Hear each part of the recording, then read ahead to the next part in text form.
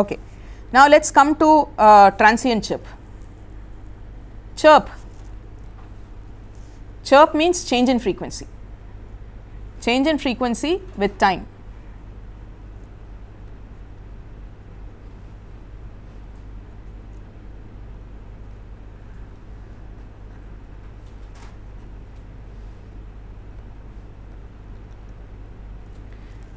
Or you say instantaneous frequency changes with time, that is chirp.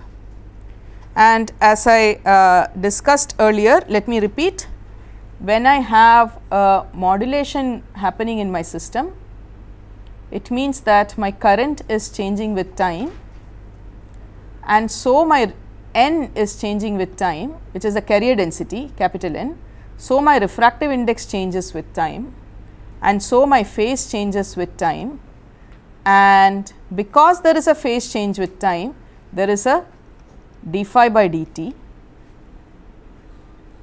Phase is not a constant, it is changing with time, there is a d phi by dt, and d phi by dt is nu, and depending on this phase change, my nu could also change it with time, right. That is how the instantaneous frequency changes with time.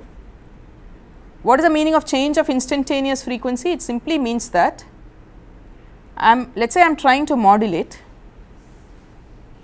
So, this is my carrier, and after modulation this is what it is supposed to look like. Of course, the lines that I am drawing are the optical carrier, let us say 193 terahertz kind of carrier. Okay.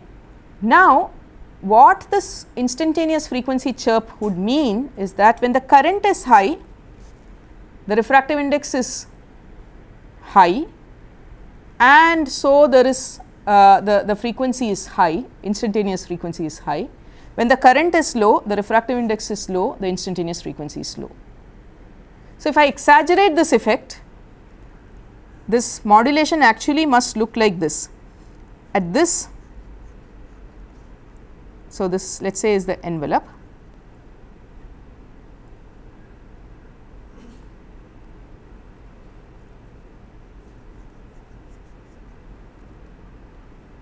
and so on, right. Depending on the current that I have, my instantaneous frequency is changing. What does this look like to you? Doesn't it look like FM modulation? That is exactly what is happening, frequency is changing with time. So, you intended an amplitude modulation, but you are getting a frequency modulation, and of course, because there is a frequency modulation, the spectral width will start increasing. Okay. So, the way it is quantified is the following: your electric field is square root of P power. So, here P represents power, okay? It is not photon number.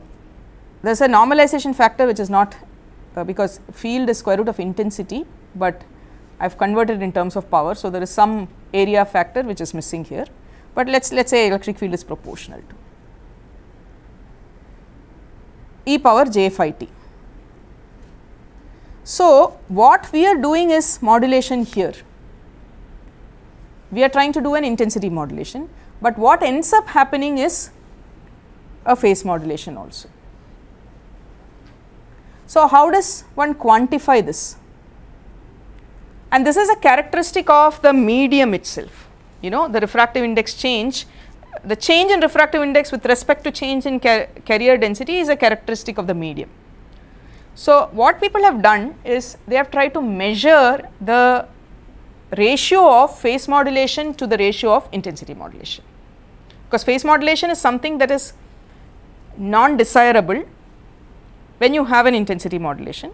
So, the way it is a system is characteristic. At the device level there is some characteristic, but as far as the communication system is concerned, what people have done is they have tried to measure what is the extent of phase modulation with respect to the intensity modulation, and they define what is called as a line width enhancement factor.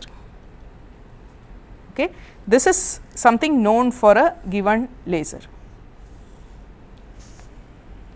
which is twice Pb, where Pb is the bias current, bias power, d phi by dt to dp by dt. Ratio of phase modulation to the ratio of intensity modulation or power modulation. Why should it have PB?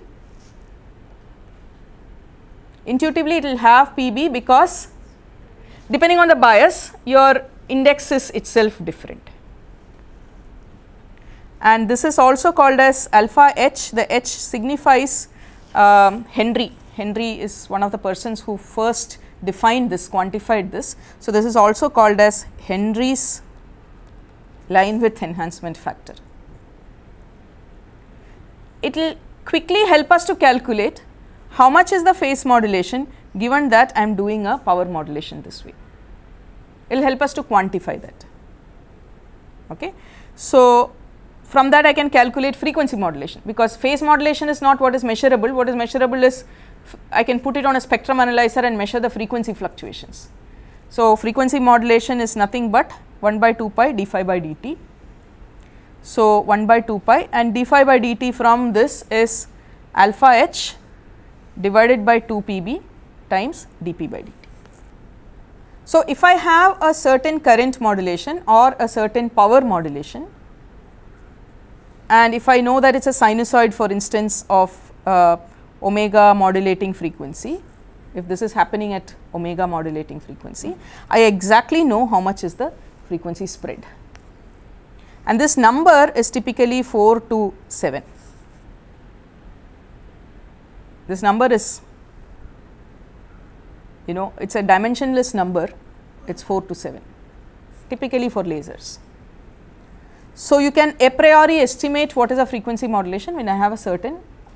So, tell me, is this frequency, so essentially as a result of frequency modulation what happens?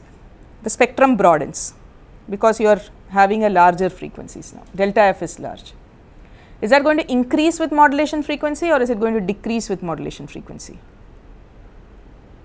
Let us say I have a laser where I am modulating at 1 gigahertz, the same laser I am modulating at 10 gigahertz. Which one would have a larger spectral width?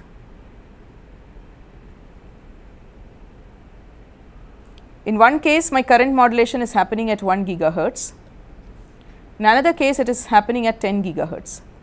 dp by dt is larger for which one? 10 gigahertz, because the power changes faster in case of 10 gigahertz. So, dp by dt has to be larger for 10 gigahertz as compared to 1 gigahertz. So, dp by dt is larger, rest of the things are constant. So, my frequency spectrum will start becoming larger. So, even though I am able to modulate the laser very fast, 25 gigahertz I told you is standard,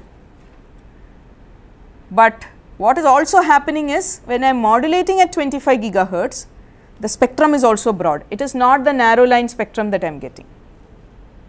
Spectrum is broad not because there is a modulation and so there is a, you know, sync spectrum. I am not talking about that. Talking about the center frequency itself will start having a spread. So, what is the consequence of having a larger spectral spread? Why did we say LED is bad? Because its spectral spread is large? Dispersion. All the colors will now start propagating with different speeds in the fiber, and that is a problem for us. So, the dispersion induced effects will start reappearing even in a laser because of your transient chirp. Okay. So, consequences of direct modulation, we are just summarizing what the consequences are. Modulation frequency is high, that is good for a laser, we got a large modulation frequency. It is limited only by the relaxation oscillation.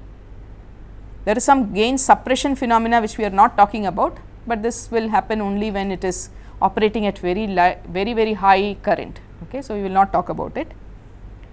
The second consequence is frequency chirp. You can modulate, but the frequency chirp will increase spectral width and this may be a problem for considering dispersion.